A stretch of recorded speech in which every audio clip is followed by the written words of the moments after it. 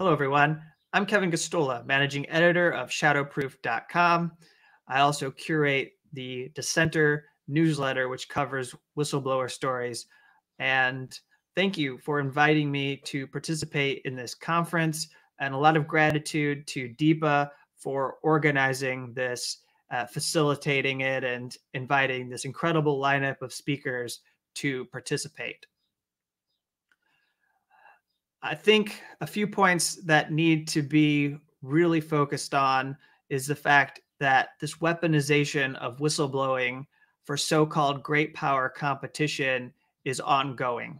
I started my show, The Dissenter Weekly, in order to amplify and produce media coverage of whistleblower stories that neoliberals or right-wing partisans do not find worthy enough to give attention because they do not offer them political advantages.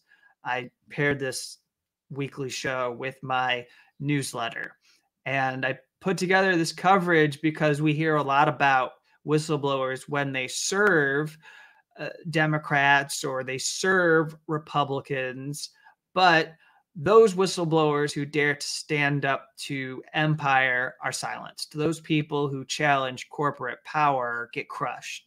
And now we need to look at the Biden administration and recognize that those whistleblowers who are going to be darlings of political elites or embraced by media are going to be those who claim to be exposing China or Russia. It's unfortunate that whistleblowers are going to have to struggle with geopolitics, and maybe even to a greater extent than they did under President Trump. But having declared this great power competition so crucial to American superpower, what you see is that those whistleblowers who are on the wrong side of that are going to be marginalized, and they will be targeted, and nobody is going to stand up for them. And then those people who are actually on the right side are likely to find that they have an easier time dissenting. And that dissent is probably going to be within a narrow confines of what agencies would allow them to object to. Let's consider who has the freedom to dissent and to blow the whistle. Elites like John Brennan, who was the CIA director, Leon Panetta, former CIA director and Pentagon chief, James Clapper, who was the director of national intelligence, Michael Vickers, or David Petraeus, a former four-star general, did not face the same consequences for leaking information that may divert ever so slightly from a political agenda, which is to say that what they exposed didn't really threaten anybody in power. The people who have their lives destroyed or eternally upended are almost always lower level government employees or contractors. They do not have easy access to the halls of power. They are not immediately considered credible by journalists and news editors as a result of their position and authority. They often lack the social safety net and stability in their life to withstand the sustained assault of the U.S. Justice Department when targeted for investigation and prosecution.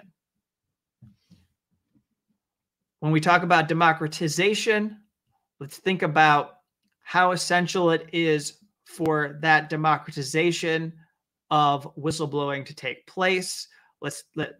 As we talk about democracy, we need a democratization of whistleblowing.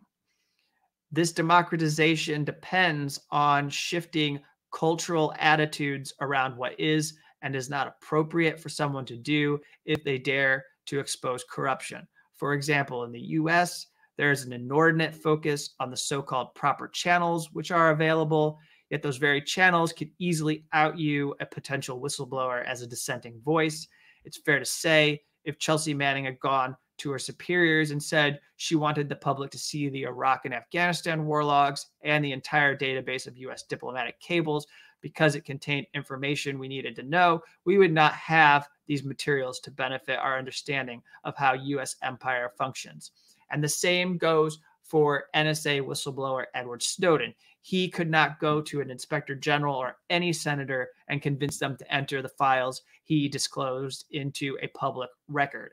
And so as we consider this concept of democracy. Part of our challenge is to change this attitude that says that someone has to sacrifice themselves, essentially, in order to be a whistleblower, that people have to go through some sort of rules or regulations in order to reveal information. We have to break free from the kind of official secrets laws that hamper our ability to learn about the corruption of governments and to enforce accountability.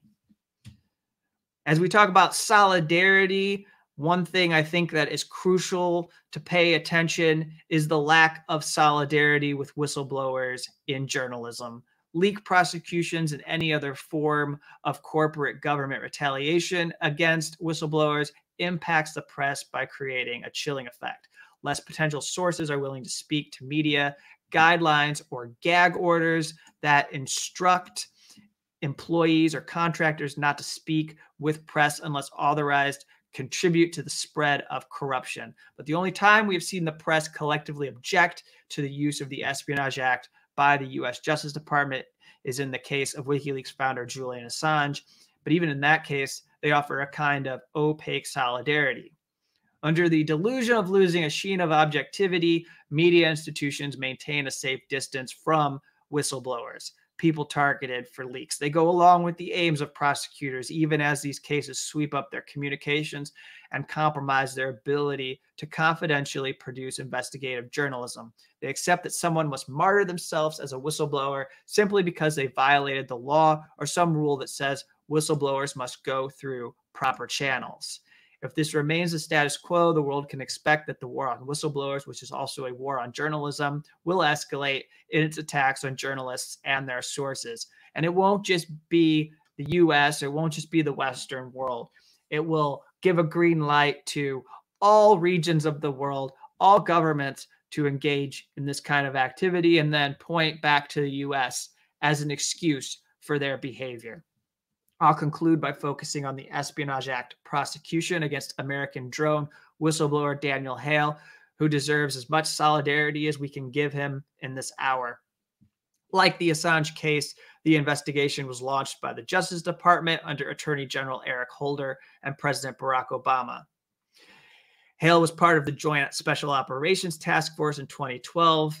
He was part of the National Geospatial Intelligence Agency from December 2013 to August 2014. He did work helping to identify, quote, targets for kill and capture. He provided documents on this targeted assassination program to Jeremy Scahill, Intercept co-founder and author of The Dirty Wars. He also authored, Hale did, an anonymous chapter in Scahill's book on the assassination complex. It's unclear why the Obama administration never indicted Hale. Perhaps it had something to do with not wanting to call further attention to the executioner-in-chief's role in expanding drone warfare. Yet in March 2019, the Justice Department under Trump, who was most likely enamored with the vast power to kill whomever the U.S. government designated an enemy, charged Hale with violating the Espionage Act. He was arrested in May. The pandemic delayed his trial. On March 31st, 2021, he pled guilty to one charge, hoping that would satisfy the vipers at the Justice Department and limit the length of his prison sentence. At this moment, he is detained at the Alexandria Detention Center. This is the same facility where Chelsea Manning attempted suicide while she was resisting a grand jury investigating WikiLeaks.